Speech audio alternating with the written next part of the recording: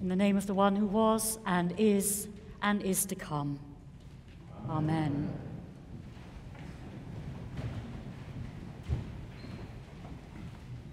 Keep awake, urges Jesus. Be ready. Paul in Romans says, it is time for you to wake from sleep. Jesus and Paul wouldn't be urging the disciples to stay awake if they weren't nodding off. The early church was preoccupied with the timing of the second coming and being ready for it. Paul elsewhere, for example in 1 Thessalonians, talks about what is commonly called the rapture.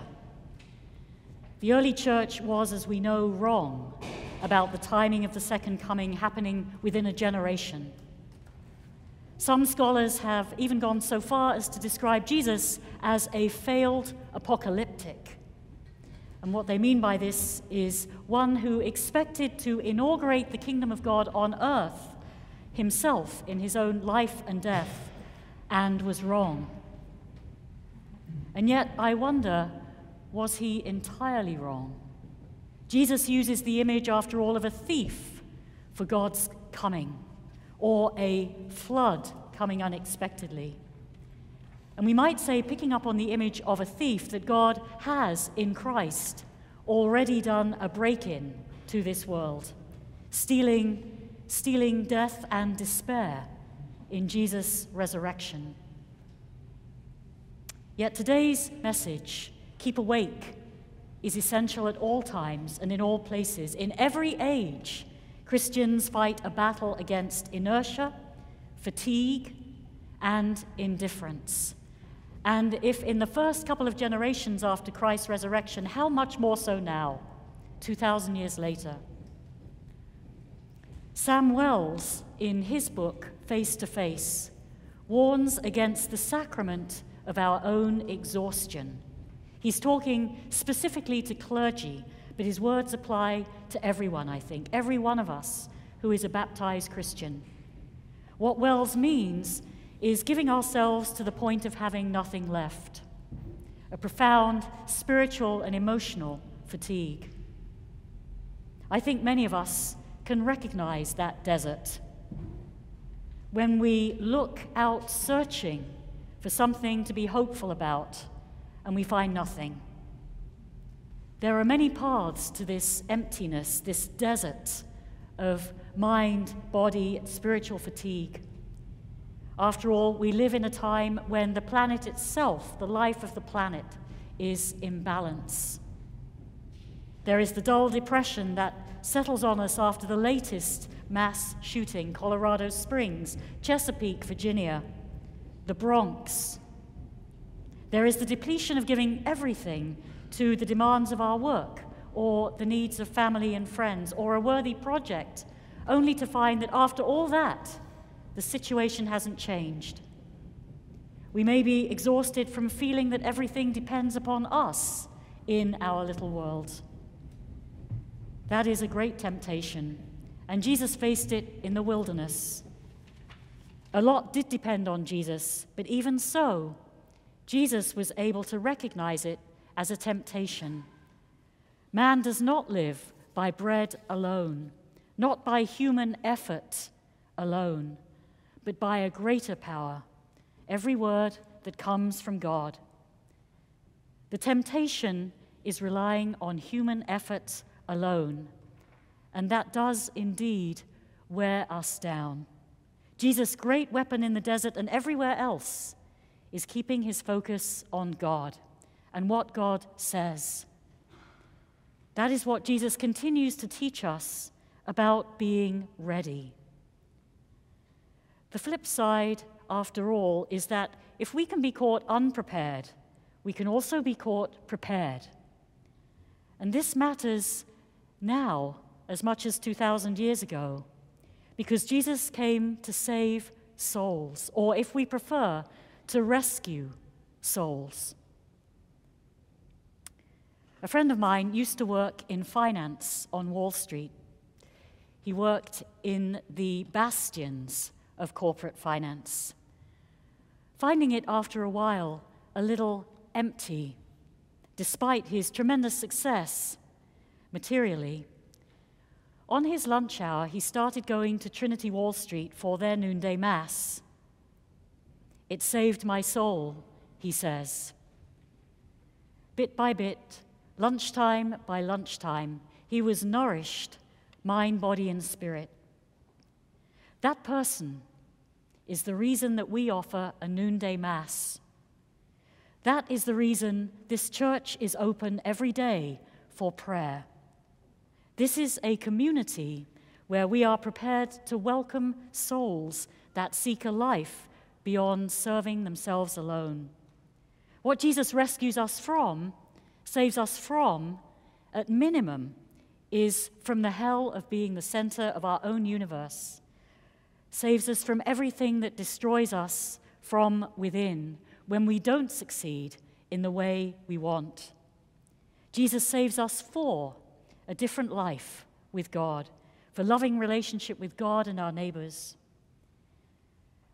"Trinity Wall Street saved my soul," said my friend. What he meant by that was not the glories of the building. The church is first the people, and only second the building. Because of this, it is our turn now, as the people of God in the Holy Spirit, to continue Jesus' work by living in such a way that through us, Jesus can still rescue souls. This is why it matters that we are ready. Paul names some of the everyday choices that we can make that are foundational to living prepared. "Let us lay aside the works of darkness. Let us live as in the day, not in reveling and drunkenness, not in debauchery and licentiousness." Paul's letter was written around 57 AD. It's early, within the first generation after Christ's resurrection, and it was written to a specific Christian community in a specific city, Rome, with a very particular culture.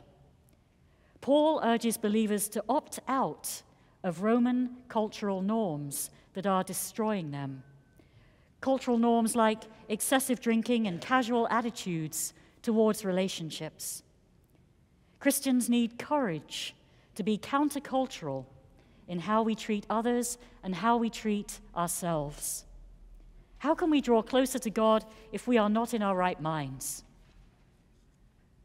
Paul essentially urges us to honor the image of God in us. He urges us not to do things that make us less than we are created to be. I wonder, what unhealthy cultural norms might we need to opt out of? After the 8 a.m. service this morning, and I was giving a very brief homily with a couple of these points, someone at the door said, "Oh, the cultural norm that my family needs to opt out of is putting down their iPhones." She said they're at the dinner table, and instead of making eye contact with each other, they're constantly on their phones. It occurs to me that God is often the one sitting across the table from us, trying to make eye contact with us as we are checking our texts. Paul then moves on to graduate level living prepared. Not in quarreling and jealousy. I hear this as an imitation of Christ in the desert. Paul urges us to keep the focus on God as Jesus did, not what others are saying or doing or not saying or not doing. Make no provision for the flesh. This doesn't simply mean avoid too much carousing, because life is more fun if you don't wake up with a hangover every morning and don't destroy your relationships. The flesh, for Paul, is shorthand for the old creation. All that is BC, before Christ. All that destroys us from within. All that makes us less than we are, less than the image of God in us. We know what those things are for us. We all face those inner struggles. They are universal in some form. And Paul suggests that we can set aside, that we can bit by bit turn from those works of darkness and live in the light of Christ. What is the most important thing in this busy season? Lots to do. lots of shopping and preparations and decorations. But what is the most important thing? I think quite simply, it is drawing closer to God. That is our central task and focus this Advent. Is there a way that we can move through our daily tasks and our busyness and the cares that claim us, a way that we can move through those that keeps us close to God? Can we go about our Advent days with Jesus on our hearts? Sometimes I find that a hymn, because I so love hymns, I find that a line from a hymn from the Sunday worship travels about with me in the week. It becomes a soundtrack. Sometimes it's a line from a prayer or the Nicene Creed. Is it an earworm, or is it an invitation from the Holy Spirit to draw closer to God? If we are not sure where to start, we might take a look at the very last verses of Scripture in the book of Revelation. Come, Lord Jesus. Advent words at the end of the book of Revelation. Perhaps we can carry those Advent words with us this week, on our lips and in our hearts. Come, Lord Jesus. Amen.